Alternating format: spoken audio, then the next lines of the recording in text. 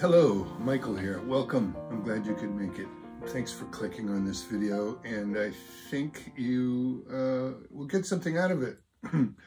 The topic today is time management, but it's not perhaps what you thought. It's not about how to be efficient about using your time and making a schedule and overcoming procrastination and all of that kind of thing that usually gets talked about with time management. This is about managing 4 time zones. And the zones I'm talking about are the past, the present, the future, and eternity. And before I launch into it, let me just say why I developed this way of thinking about it.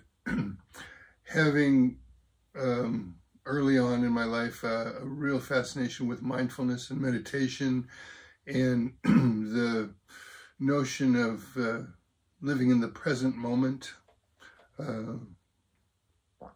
Maybe, the more popularized version of this was Eckhart Tolle's The Power of Now, the idea that all we have is the present moment and we should be in the present moment. And mindfulness is about being aware of what arises in the present moment without judgment. There is really no past and there is no future. All we have is the present. I gave that a lot of thought and checked into my own experience about it. In a sense, yes, of course, it's true. All we have is the present moment. Whenever you open your eyes or pay attention, it's now, right? It's now. But what happens in now? What is arising? What is in there, in that famous present moment of now? Well, there's thoughts of the past, there's thoughts of the future, and just maybe sometimes there's an experience of eternity, the timeless moment. So let's start with the past. And by managing the time zones, I mean having a proper relationship with each one. And I'm going to talk about the mode. So how do we access each time zone? I'm going to talk about a dissociative and an integrative relationship with each time zone and point out the difference. So let's consider the past. Imagine that you really never thought about the past. Well, the mode for the past is the memory. We remember things. Imagine that you never remembered anything. Imagine you wake up in the morning with no memory. You don't know where you are. You don't know who you are. You don't know your name. If you had a job, you don't know what it is. You don't know how to do it. You don't know how to get there. If you encounter people, you don't know who they are. I know I'm pushing this a bit, but really consider the possibility that there is no past, and that thinking about the past is not useful at all. Of course, we have to remember the past. It's how we have any sense of who we are or what we know, who we know. So what's the dissociative relationship with the past? I would say that it's dwelling in the past in terms of both regret and resentment. That when we remember the past, we can think of things that we really are not happy with ourselves about. And we can dwell on that, generate great feelings of guilt and shame. Or we can think of things that have been done to us that we felt were unfair. Think of ways we were mistreated and dwell in resentment, bitterness toward others. these are not particularly helpful. This is a way to think about the past in a way that's not connected to our lives, not connected to our present and our future. So an integrated or an integrative relationship with the past, I would characterize in terms of learning. We gather knowledge. We remember that knowledge. If somebody has mistreated us or we have behaved in a way that we regret, we can examine that. We can think about what was wrong with what we did, or how to keep an eye out for a person who might mistreat us again in a similar way. So we can learn from our past. So the key reason I think we even have a memory, so that we can learn as we go and take that knowledge. And it informs us in the present moment. It informs our judgments and our decisions in the present moment.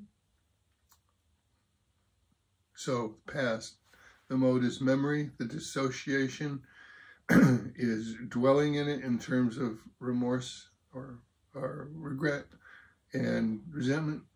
And the integration of the past involves learning. Present moment. We have access to the present moment through the mode of our senses. In addition to the five senses, in the Buddhist tradition, the mind is considered a sense. It's a way to perceive things. So the mode is to notice what's happening internally and externally in the present moment. If the present moment has no relationship to the past or the future, then we're pretty much stuck with our impulses. We're pretty much stuck with our immediate response, or I should say reaction, to whatever is happening. We're not employing any learning from the past. We're not anticipating the consequences of our behaviors on our future. We're just reactive, constantly reactive. That's the dissociative part. To be integrative in our relationship with the present moment means that we are utilizing our learning from the past. We are having control over our impulses because we can anticipate the future. We can anticipate there will be consequences for what we do. And we can think about that. So it's to be thoughtful in the present moment and to be responsive rather than reactive. That's the integrative approach to the present moment. The future.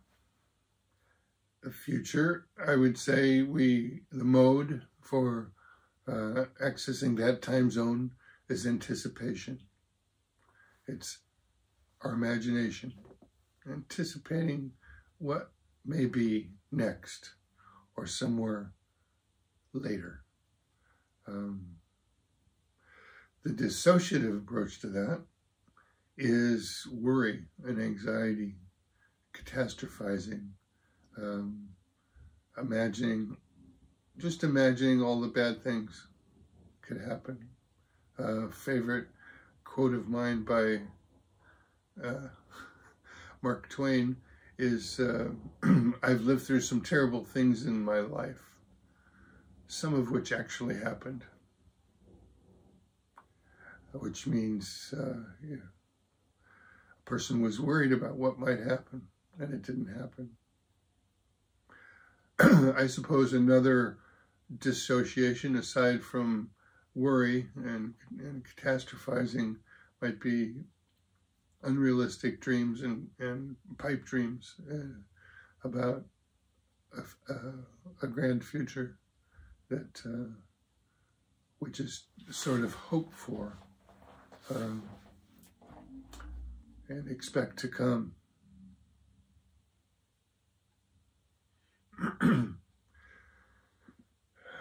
Maybe you can guess what the integrative approach to the future is. Yeah, planning. It means setting a goal, setting a target, having a vision, having a dream that you can begin to figure out how to get there. Begin to do things in the present moment that will bring about a future. As Jordan Peterson likes to say, it's taking care of our future self. This is the realm of delayed gratification. We're not just giving in impulses in the immediate moment to get immediate gratification. We're envisioning a future and doing things that will lean us in that direction. We're not worrying about it. We're planning for it. Or as Shantideva said, if there's nothing I can do about it, why worry? If there's something I can do about it, why worry? So what we can do about it is plan. That's the integrative approach to the future.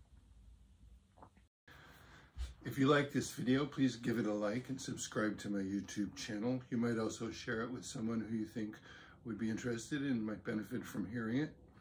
Below, there's a description of my online store called Attention Bazaar and a link for getting there so that you can go and browse and hopefully find something that's just right for you.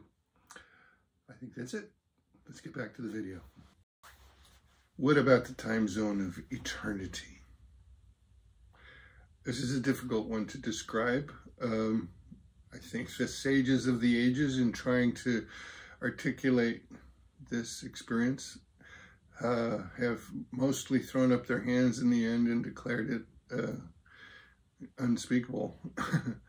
But I'm going to try to say a few things to point in that direction, like the finger pointing to the moon, the proverbial finger pointing to the moon.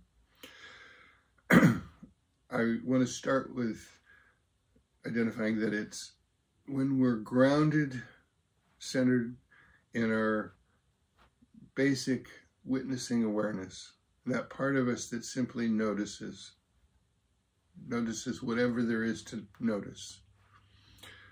That awareness is constant. It doesn't change. It's the same for all of us. It's aware of the present moment, and it is aware of memories of the past and anticipations of the future, but it's not caught in them. In a sense, it sees time itself as an illusion. Doesn't reject it, but isn't caught in it.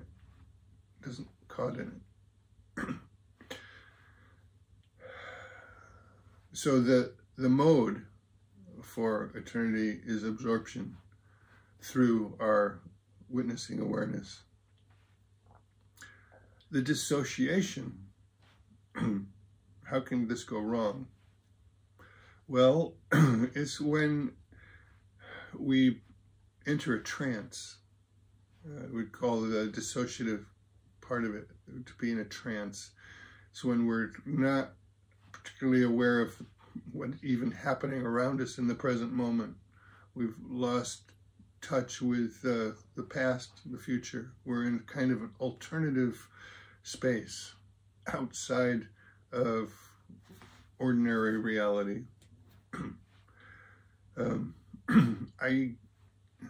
I'm saying that this is dissociative, and that puts it in a category of avoid this.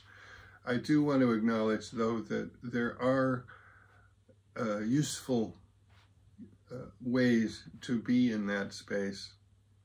It's good for artists, it's good for creative endeavors to go into kind of a parallel universe for a time.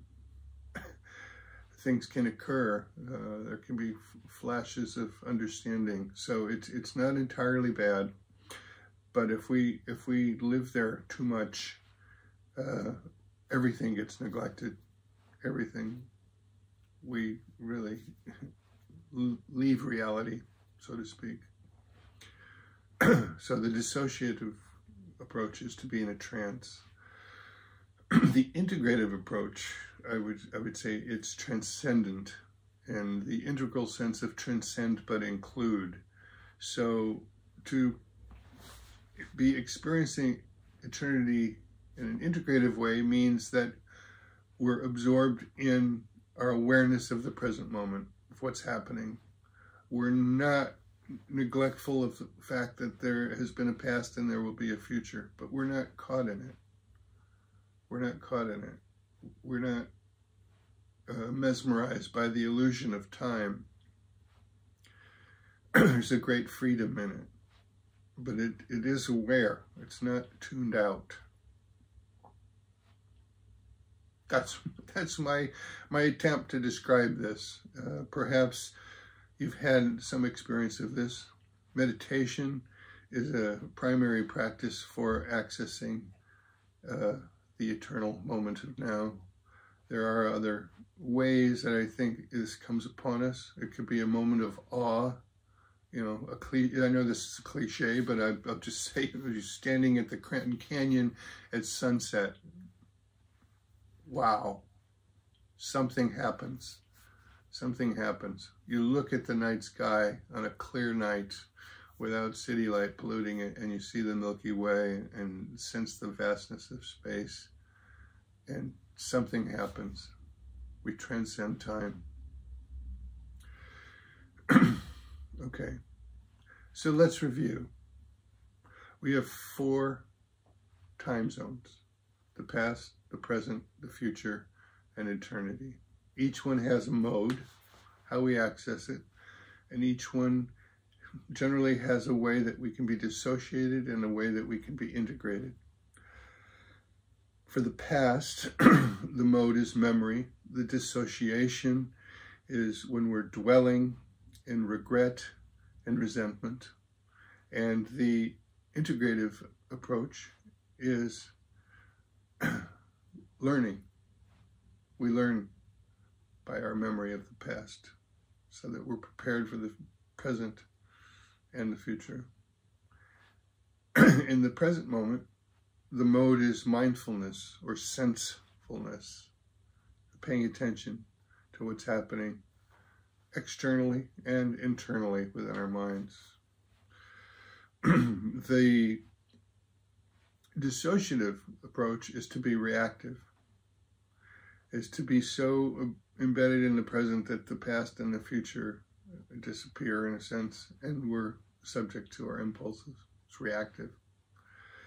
The integrative approach is to be responsive, is to be responding in the present moment by making use of our learning and being aware that there will be consequences in the future. That's the integrative approach to the present moment. The future, the mode is anticipation.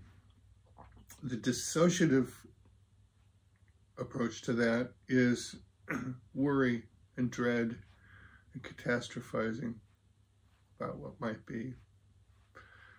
The integrative approach is planning, making some decisions about how we would like the future to be and setting out to do what we can to bring it about.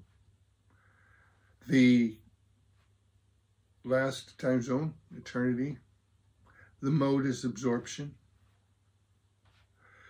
The dissociative approach is to be in a trance and cut off from awareness of reality. The integrative way of experiencing eternity is transcendence, always meaning transcending and including.